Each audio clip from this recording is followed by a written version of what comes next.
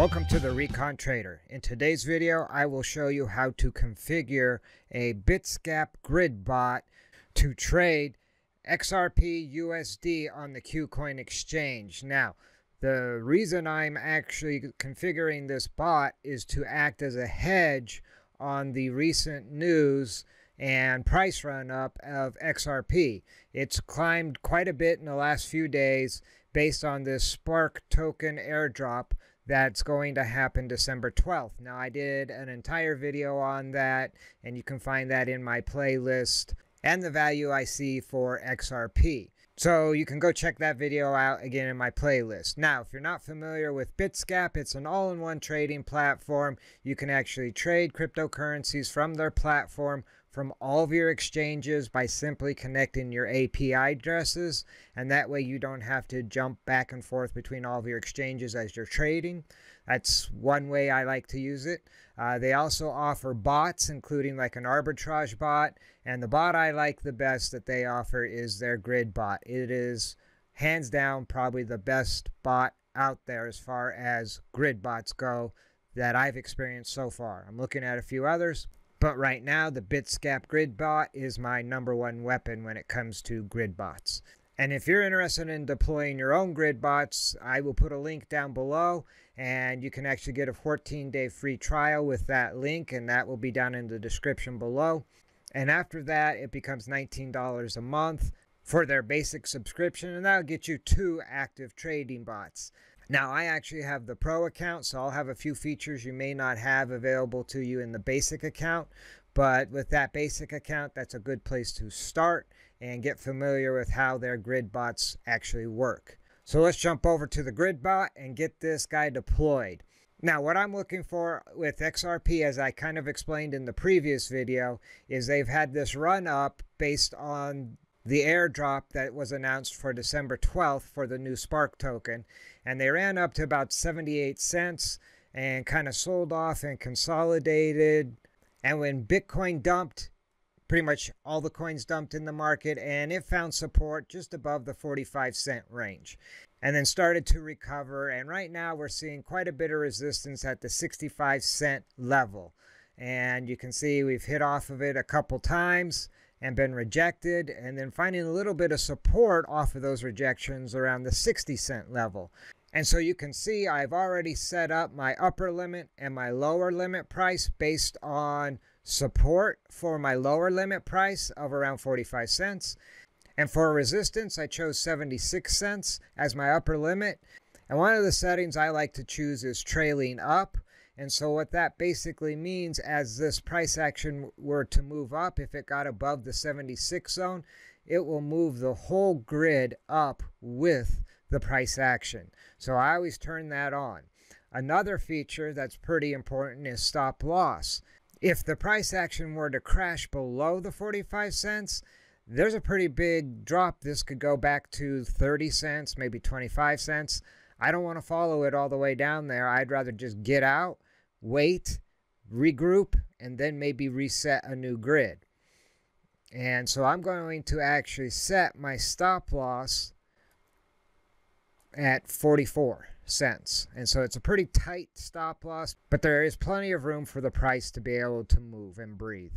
Now, some of the main settings, KuCoin, and the reason I'm choosing KuCoin in this case, and normally I probably wouldn't because the volume is fairly light on KuCoin for XRP, but to be eligible for those airdrop Spark tokens, I need to hold XRP on an exchange that is compatible with that airdrop, and KuCoin is one of those exchanges.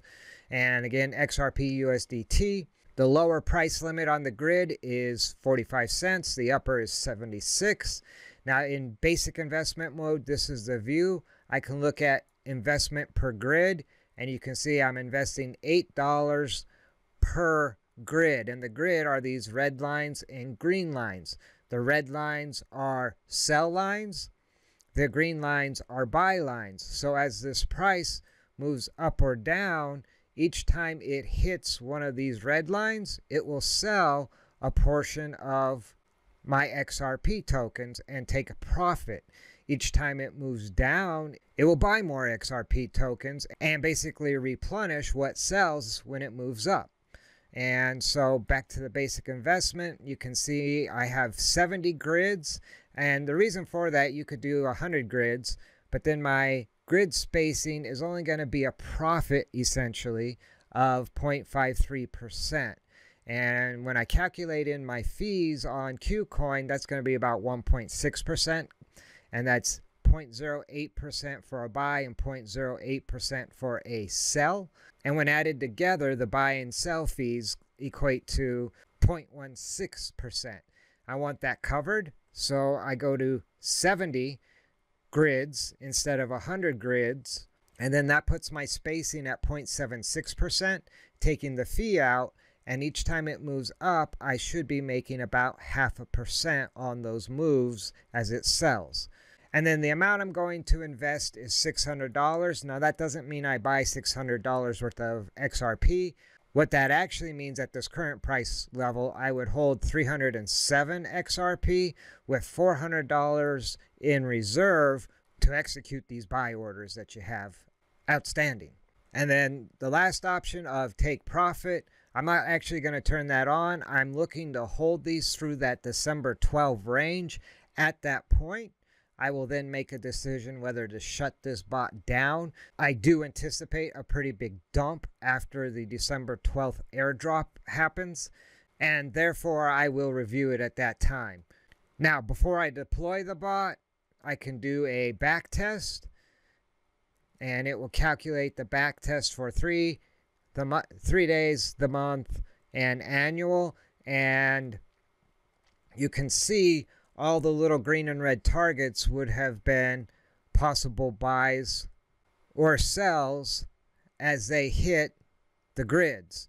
So the reds are your sells, the greens are the buys on the way down, and then the reds are the sells on the way up.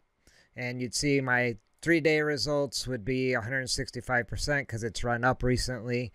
And of course, back tests are based on past performance and do not guarantee future performance. So for what that's worth, it's information. Do with it what you will. And so it looks like everything is configured and I'm ready to pull the trigger. So I just click start the bot. And as you can see, the please note message is basically saying it's necessary to buy 295 XRP in order to fill those sell orders on the way up. So I click yes. And you can see the market order was placed and the market order was filled. And now I hold approximately 293 XRP. And you can see the grid starting to fill in. And now the bot has officially started. And now all I need to do is sit back and let the price action come to me, whether it be up for profit or down to add more XRP. And this first target you see, the green target you see right here, is that initial buy of the 295 XRP I needed in order for this bot to be able to execute these sell orders on the way up. And so my idea here is for this to act as a hedge and maybe make some profit while I'm holding the XRP tokens while waiting for that December 12th airdrop of the Spark tokens. And if you want to see how this all plays out, I will do an update video in the future. So now would be a good time to shoot that subscribe button. Also, if you like this video, spike a like. Leave any comments or questions you have down below. I try to read through all your questions when I have time. And I think that's pretty much it. The bot is deployed and ready to engage in action. And so until next time, remember, never send your money into battle before you do your recon. See you in the next video.